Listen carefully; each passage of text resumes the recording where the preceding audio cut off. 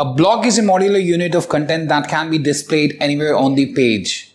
Content blocks are sometimes referred to as static blocks or CMS blocks as well. And they are used to display the information that is fixed like text, image, embedded video, and dynamic information that is provided by a widget. Most elements on the home page are blocks and can be managed easily. So in today's video tutorial, we'll be checking out how we can create a block and how we can position it in the Magento 2 default system there. But before I proceed further with this particular video tutorial today, please do subscribe to our channel and press the bell icon to receive the latest updates from our end. And if you find this particular video helpful, then do kindly give it a thumbs up. So let's hop onto the backend panel of the admin and let's see the workflow thereafter. So here we are on the admin backend panel. So what I'll be doing initially is I'll be showing you how to add a particular block, and then I'll be showing you how to position that particular block on the home page and then on the category pages as well. We'll be creating a block and we'll be adding some fixed information within it or fixed content within it like a slider and some text there. So to do so, let's first log into the admin backend panel by entering the username and the password and tapping on the login button thereafter. So after we have successfully logged into the admin backend panel, what we need to do is we need to navigate to the content section, and under content we'll go to blocks. Under the blocks, you'll find the complete list of blocks that you've already created. If it's the first time that you're coming to this particular section, then this particular section would be empty, as you can see right now. So we couldn't find any records as being displayed here. To add a new block, what we need to do is we need to tap here on the add new block button. So tapping on the add new block button would bring up the particular section to add a new block. So in today's video demonstration, we'll be checking out how to create a particular block, how to add that or how to position that block on the website homepage and on the category pages in this particular demonstration itself. So for the new block here, you can see that it's already been enabled. Enable block is set to yes. Now let's set the title of this block. Let's set it as slider test block. Then we'll have to, after setting up the block title, we have to set up the block identifier. So I'll set it as slider underscore test underscore block. Then we have to choose a store for which this particular block would be available for. So I'll choose it as all stores and the default store view. Then we have the edit with page builder. Now if the page builder has been enabled by the admin from the backend panel, then the page builder would be available here for the admin to use, and the admin would be able to set up the fixed information for the block there that contains basically text, images, embedded video, and much more. So let's tap here on the add with page builder. So what I'll do is from the layout, I'll choose a row first. After dropping the row, what I'll do is I'll go to the elements and I'll be adding a text here. So let me set it as this is a test block text content. Now what I'll do is I'll just go ahead and I'll be adding two columns here to this particular section here. So I've added two columns. For each column, what I'll be doing is I'll be dropping from the media. From the elements, I can make use of text, heading, buttons, divider, HTML code. From the media section, we can use image, video, banner, slider, and a map as well. So for this demo, let me choose a slider for this first column that we have, and a slider for the second column as well.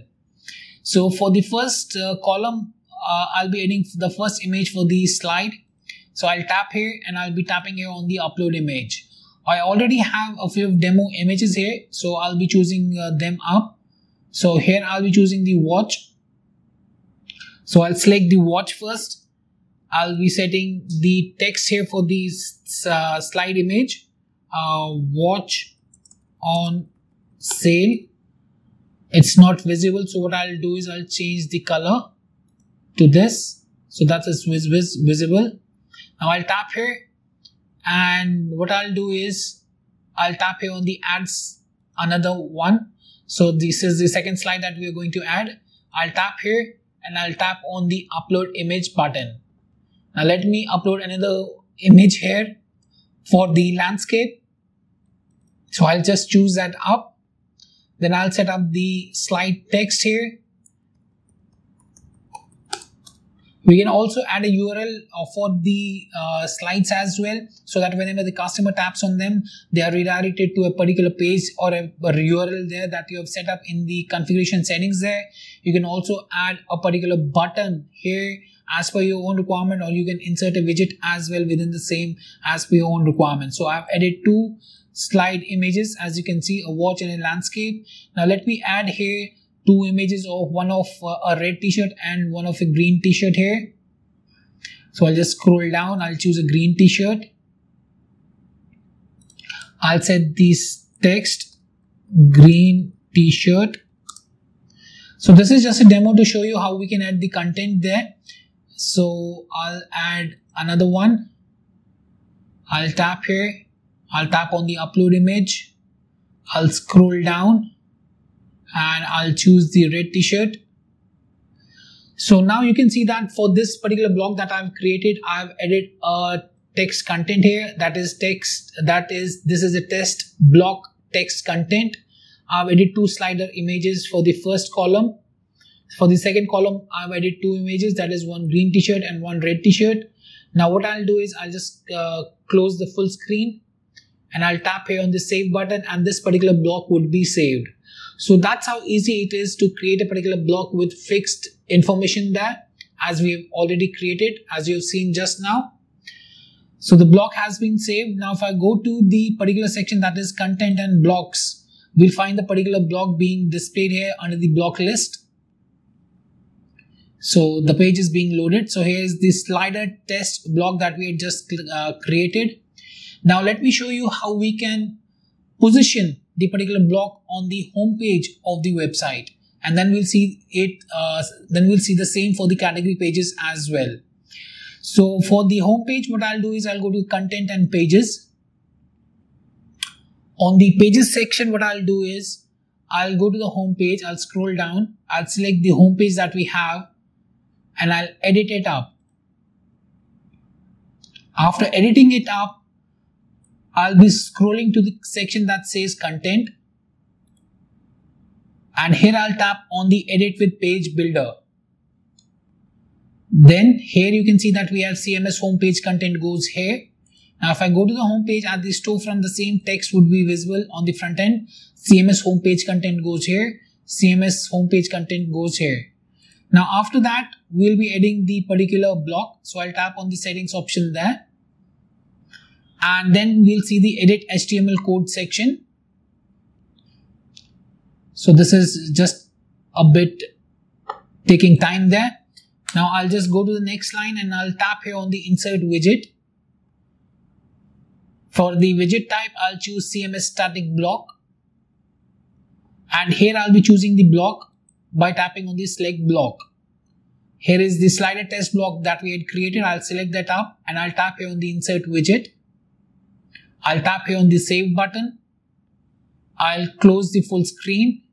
I'll tap here on the save for the home page. And as soon as the home page has been saved, then we can go to the front end and we can refresh the front end. So you can see that the page has been saved. Now if I refresh the front end, you'll see the particular block being displayed here. This is a test block text content, the text that we had added within that particular block with the fixed information. And here we are having two sliders, as you can see, in two columns with two different images there. Now let me show you how we can position the block on the category pages. So for example, let's go to the watches category. On the watches category, here on the left hand side, we have the layered navigation, and here we are having the different products that we have, but you cannot see any of the blocks that we have added. So let's add a block, and that block would be displayed at the top of this particular section here. To do so, what I'll do is I'll go to the catalog and categories. The same can be done for the products as well. So I'll show you that in a while, how you can position the blocks on the category and the CMS pages, and on the product pages with the block references for the product pages, and category and CMS pages block references where you can add the particular blocks to within the Magento Luma theme itself. Now let's come back. Let's go to the catalog and categories. Now what we'll be doing is we'll be selecting the watches category. So here we have already the default category is being selected. Let's select the watch category. After selecting the watch category, what I'll do is I'll scroll down to the content section. Here I'll scroll down to the add CMS block, and from the drop down I'll choose my block that I had created, that was slider test block.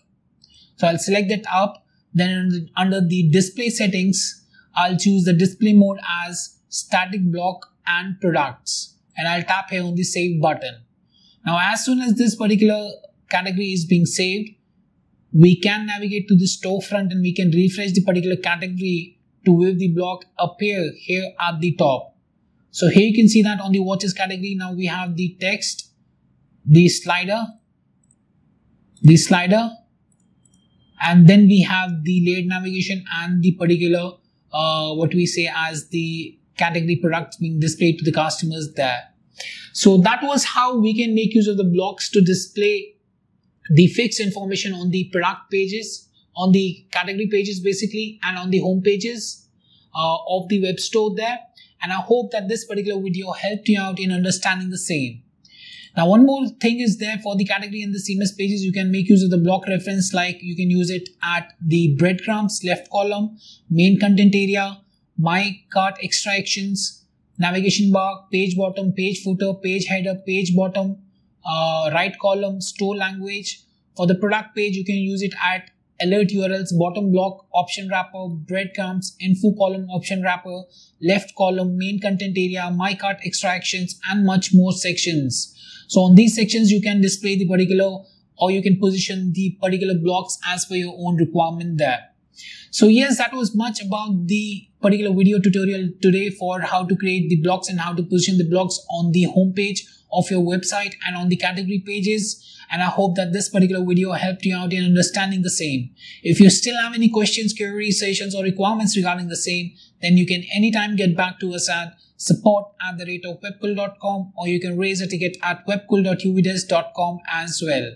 Apart from that, if you find this particular video helpful, then do kindly give it a thumbs up. And lastly, thanks for watching this particular video and have a great day ahead.